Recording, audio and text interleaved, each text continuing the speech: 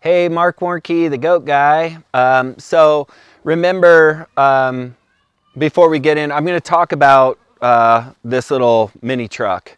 We've had them for 2 years now. I talked about it in the very beginning and the wisdom that I thought was going to show up, and I want to give you the report 2 years since we've owned them and how that's going. But I just want to remind you that you know, we have an expertise in goats and in homesteading, and you can find us on PackGoats.com and RippleRanchIdaho.com, and we do events and have people out, and so look us up and hope you find this helpful. So as far as mini truck goes on the ranch, here was my thought process. Now, I don't have a ton of money, and so I'm always trying to think thrifty and how do I get it done for, you know, small amounts.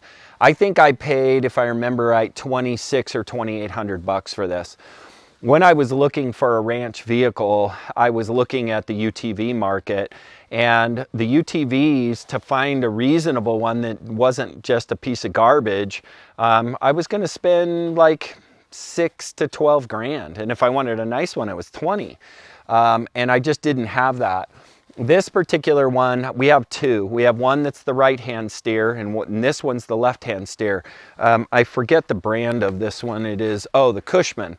So the Cushman, so you know, was a mini truck made for the American market, and they're kind of hard to find. Rather than a three-cylinder, they have a 4-cylinder. And the other cool thing about them, oh, it's locked, is that it's left-hand steer. So by the way, the whole right-hand steer thing is no big deal. You get really used to it. The biggest problem I have with it is I find myself getting in the wrong side of the truck all the time. That's the big negative. But learning how to, you know, shift a manual and be on the other side. The advantages obviously are cost. The other thing is you have a legit car. You have windows that you roll down, you can have a radio, you can have a heater, you have windshield wipers. It's a legit car that if you put that little orange triangle on the back, you can drive down the road too as a ranch vehicle. They're 4-wheel drive, and not just kind of 4-wheel drive, they will climb a freaking wall. I'm amazed at what these things will do. My other one even has lockers in it, push button lockers. So they're a crazy good 4-wheel drive, and you can lift them, and you can put big aggressive tires on them and winches. You can make them super cool. They even come with power dump beds and all kinds of stuff. So they're a great, great homestead vehicle.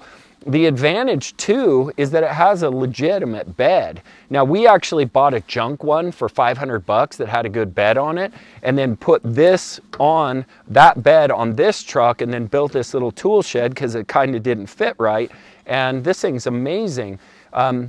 We literally have had this thing stacked like 3 bales higher with bales of hay. I mean, monstrous capacity. These things can handle so much weight. I'm blown away about what their capacity of weight that you can put in the back of these things.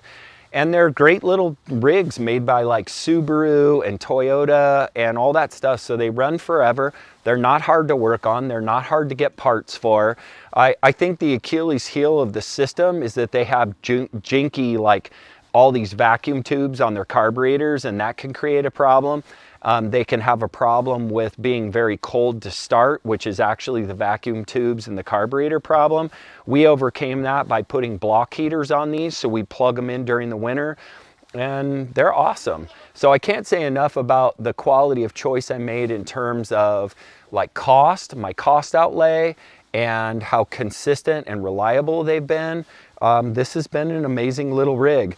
It's a little hard to find tires for them, so that's a little bit of a pain in the butt with them, but it's not that big of a deal. And you know, overall we've spent so much less and gotten so much more. So I'm recommending that you look at one of these rather than a UTV if you're trying to spend money well and want essentially kind of a better vehicle. I would say that if you're a big guy, and I'm not that big, I'm like 6 foot 190, but if you're a really big person, they can be kind of small in the cabs, and so you want to look specifically for the Subaru model. The Subaru model has the largest cabs of them all, but they're great little trick rigs, and if you're handy around the mechanic shop, they're going to be easy for you to maintain. You just look for them with low miles. I look for them on Facebook Marketplace, and it seems like the going rate when you're getting a good deal is probably between $2,500 and $3,500. And if you're finding an especially nice one that somebody's taking good care of, that has low miles, that has some ads, you can be up in the 5 to 7 range, and they're pretty tricked out. So I hope you find that helpful. Marc Warnke, the Goat Guy. Look us up, and we look forward to being helpful. Take care.